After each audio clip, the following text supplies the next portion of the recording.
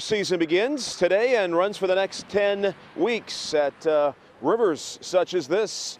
And fishermen will be out in full force here during that time. The incredibly lucrative fishery, which Elvers can take in more than $2,000 a pound at the dock. Why is that? Well, these baby eels, which are sold to companies, they raise them for food products such as sushi. So there's big money there. Maine fishermen hoping that the weather this year works in their favor this season. Last year, Maine fishermen caught just under 5,300 pounds, which was way below the quota of nearly 10,000 pounds. Many blaming last year's weather, specifically the cold spring. Fishermen are more optimistic for this year's overall catch because of the mild winter and the warmer waters, and are hoping they will reach this year's quota.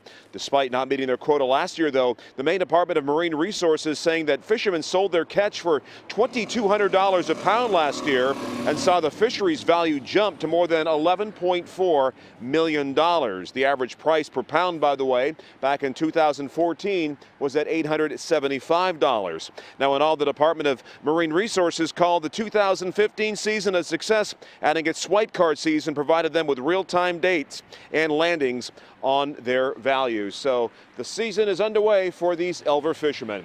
Live here in Portland this morning, Norm Carcos, WMTW News 8.